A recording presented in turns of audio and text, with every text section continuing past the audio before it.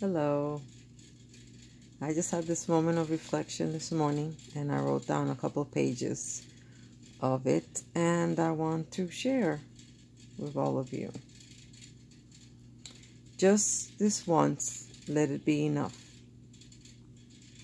I see so many people in my daily walk of life go through the motions of existing, not living. They move like automatons in their daily routines, not moving out of their comfort zones and conditioned by society. People in fear or discouragement may hide their true nature or suppress the dreams they do not think are possible to achieve. My advice is to live a full life. Make eye contact with those that cross your path. Smile in acknowledgement of their existence. Be mindful of your actions, words. This means to be in the moment, present in time and space. Everyone deserves that respect. It speaks volumes as to how you value them. Give others their dignity by doing this. Show kindness, compassion whenever possible. You may need this shown to you one day.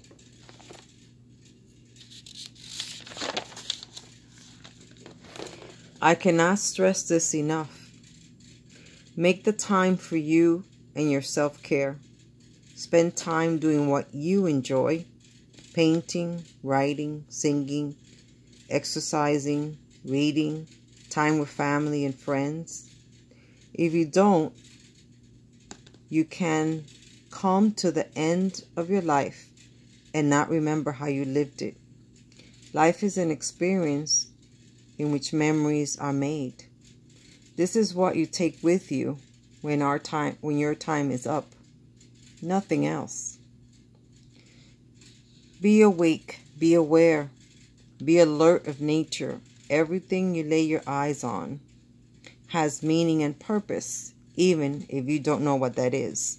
But the Creator does. Finally, smile, laugh, be silly, be happy, be joyful, be faithful. We are nothing but a speck of dust in the universe.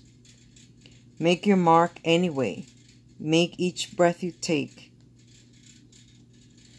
each step you make count for something.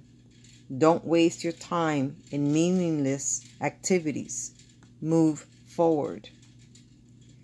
A last word, filter what you put in your mind and heart.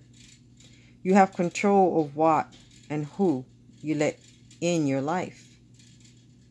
If something is not working or keeps breaking, let it go.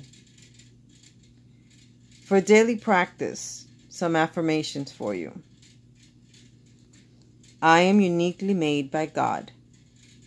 My circumstances do not define me. I have a lot to offer. I matter. I am enough. No one can take my joy but me. I thank God for each day I have breath. I love myself even if no one else does. I receive God's blessings. I look forward to God's work in me to prepare me for His purpose. I am mindful of everything and experience life to the full. Thank you for listening. Bye-bye.